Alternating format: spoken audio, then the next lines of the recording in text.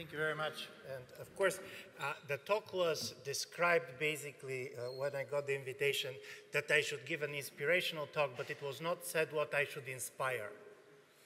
Is it hope or despair? And I do believe that, of course, despair is much easier these days.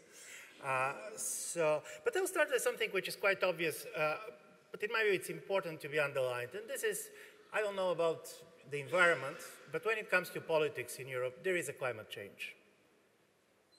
Many things that have been basically taken for granted even 5 or 10 years ago cannot be taken for granted anymore. For example, Timothy Garden-Ash was saying that if he was frozen in 2005, he was going basically to go to rest as a happy European. If he was going to be unfrozen in 2017, he's going to die out of shock. And from this point of view, you really can see how much for a very short period of time, the perception about the world in which we're living has been changed. If you go to the current affairs sections of a good bookstore today, two of the most best-selling, and by the way, very good books that you can decide to choose. One is called How Democracy Dies, and the other is How Democracy Ends. Even basically what was reported was that when President Obama went out of the White House office, the first question that he was asked was, what if we were wrong? Not what we did wrong, not what went wrong, but what if we were wrong? What about certain assumptions which were typical for the post-Cold War world are not there? And I'm saying this because, particularly when it comes to the crisis of democracy, there are several things that I do believe we should take very seriously. There is now quite well-known data that at present we see a major decline within the Western liberal democracies in the trust of a democracy as a political system. We are not talking about the trust of governments. We are talking about the trust of a democracy as a political system. This kind of a mistrust is particularly high among the younger generation, and particularly stronger in the United States. Secondly, which I do believe also we are seeing very much, is that the level of polarization that at least was not very well known for the last 50 years is so much up that now in the United States, the number of people coming from the Republican families who are ready to agree their son or daughter to make somebody on the Democratic side and the other way around is higher than the same percent between the Catholics and Protestants at the end of the 19th century. So basically, you have Democrats and Republicans coming as a two types of the subcultures and not simply a political families. Also, what is changing incredibly and in a very short time is the way we're seeing technology. And we saw this basically mentioned in the previous speech, but if you remember during the Arab Spring, all this talk about the liberation technologies, all this fascination with the social media and how social media is going to become a major actor for democracy. If you're basically going to read the same newspapers that have been talking about liberation technologies today, then the question is Facebook going to break democracy? If Google going to do it? In a certain way, the fear that the social media is making democracy much more difficult to function is something that is coming as a common space. And then we came the story that for the first time, and I do believe find this extremely serious, it's not simply that you have the crisis of democracy, but many people start to believe that with these major technological changes, authoritarian countries like China starts to have a competitive advantages towards democracy, particularly when it comes to artificial intelligence. Because artificial intelligence is not so much about creativity these days, but how easy you can collect data. And it appeared that for sure countries like China can collect data in the way no democratic country can do because of the privacy laws, but also because in our case it's much more the private corporations that are doing this. I'm saying this because one of the major disadvantages classically of any authoritarian regime was that the more they try to have a social control and the more basically the governments try to know what people have in their mind, the more irrelevant basically the information that they get becomes. And German Democratic Republic is a great example of this. The bigger Stasi was the political system starts to create a distortion of its own, so you know everything, and at the end it appears that you don't know anything. This is not the same with the big data. Big data is a different way of getting information in the authoritarian environment, and also the possibility for the social control, the famous social scores of the Chinese government from this point of view, as something that really should be taken serious and could be a game change. So why I'm saying all this? Because I do believe that this is quite important to try to understand that probably some of the problems that we are facing are not the popular, we are going back to the 1930s, but we are going to face a problem for which we have not been prepared because our expectations was the technological development, basically the globalization, is going to make the world much more open and democratic. And this closing came as a surprise. And I'm going to shift to Europe because if there was a place in which this climate change has the strongest negative effect, paradoxically, is Europe. It's even not the United States. For a very simple reason. The End of History was a book written by an American, but the end of history was the reality in European Union. All this belief in the post-national politics, all this idea that we are living in the future as the European Union and the world is going to be much more like us, this starts to be challenged, and you can see this very much in the everyday life. And I'm going to talk about the three Europes that are in crisis, and then try to finish giving an idea probably also what probably we can do about this. The first is the post-war Europe. And post-war Europe, I'm going to use post-war in two different senses. Europe was a post-war project, and Tony Judd has, this is a title of his famous History of Europe in the last half of the 20th century, because the memories of the World War II were extremely strong. They have keeping European Union together, and it was not by accident that all the founding members of the European Union were the countries that had been defeated in the war. But this type of a memories, for very kind of understandable reasons, does not have the same power today. For many of the people of the younger generation, World War II is such an ancient story, like basically the Peloponnesian Wars. There was a study being done in German schools that shows that 1/3 of the children believe that human rights were well protected during the Nazi regime. And this is not because they have any sympathy for Hitler, but simply they don't remember how it was. It's not part of it. And historians and psychologists were very well showing that the third generation is the generation in which you start to forget. And particularly keeping in mind that also the educational system is changing and people are getting much more information from internet and other stories. This type of a European as a post-war project in which you are going basically to keep the identity of the Union basically on the shared memories of the war is something that cannot be taken for granted.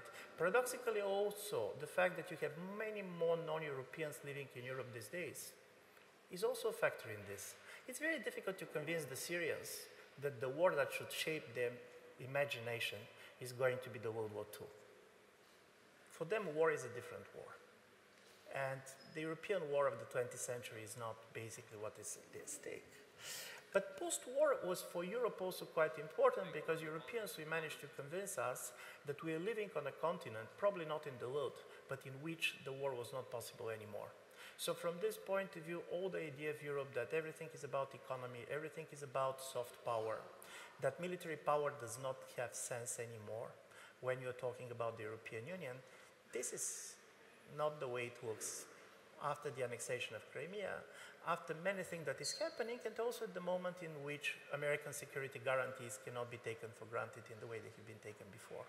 So for the certain type of our understanding that the war was not possible here anymore is not something that looks credible today. The second Europe, which in my view is very much going to crisis, and this is the Europe which you know very well, is what I'm going to call post-1968 Europe, the Europe of rights. Because if the human rights and the documents created with the human rights were typical also for the post-war period after 1945.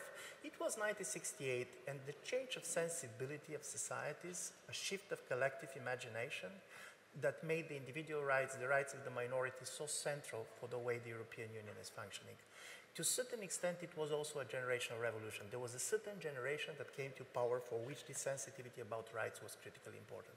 By the way, even today, if you go on the public opinion polls, you're going to see that the generation that pays most attention to rights is not the younger generation, but still basically is the baby boomer generation, people who are now in their 60s. And I find this quite important because on this field, one important change came, and this is, if till yesterday, when we talk rights, most of the time we're talking about the rights of minorities. What you see with the major populist wave that you see all over Europe, what came at the center of the discourse is the rights of the majorities. You have a new actor, and this is the threatened majorities. For demographic and other reasons, you have an ethnic groups which basically, nevertheless, that they're majority in their countries, they start to behave as a persecuted minorities and who basically believes that they're the biggest victim of what is happening.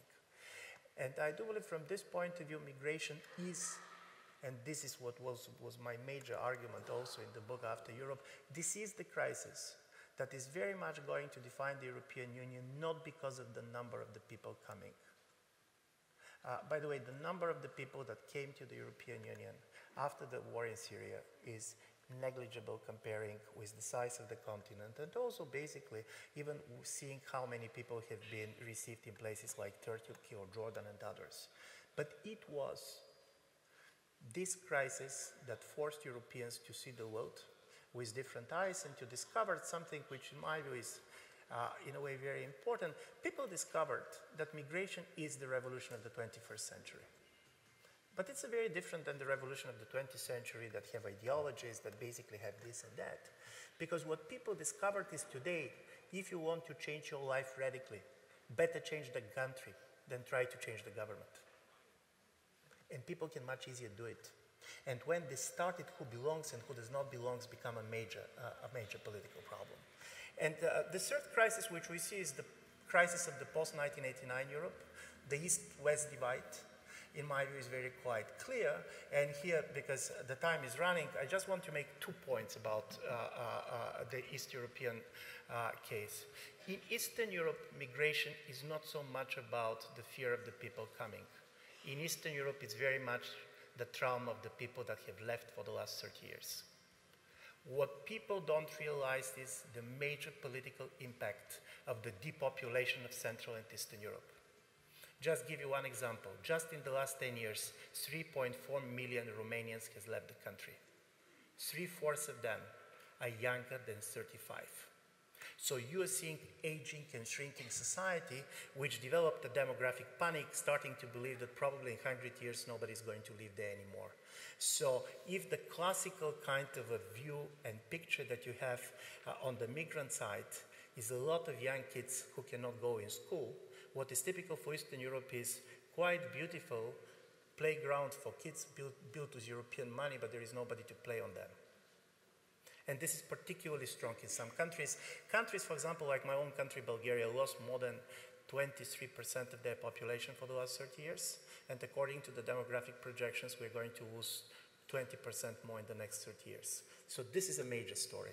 And the second story is that while Central and Eastern Europe have been quite successful imitating the Western models, at some point you became resentful to things that you imitate because of having the feeling that you imitate your second-class citizen, and even your success does not belong to you. And some of these kind of populist parties, they really made anti-imitation. We don't want to imitate the Germans anymore. We don't want to imitate French anymore as the major point. So in the 1 minute left, where I do believe what is critically important, particularly for people like you in this situation. And my major argument is that in situations like this, people try to generalize. They try to see the things happening in every country as the same story. And my message is, get much more in the specific and nuance. People like to talk about Hungary and Poland. Listen, both regimes has a very clear illiberal trends, but they are very different. For example, Hungarian regime is quite corrupt. It's a public secret how money have been used. Mr. Kaczynski is not about money. In Hungary, you have a total control over the media space. Poland is much more like the United States, it's a divided country. I'm saying this because in a certain way, and this is the last moment because I have 20 seconds to end on this, normally the human rights people, for good reasons, have been proud of trying to be non-political. You're staying for a norm, you're not interested kind of in the political context and political implication. But I do believe with the climate change, it's time even for you to get political. Thank you very much.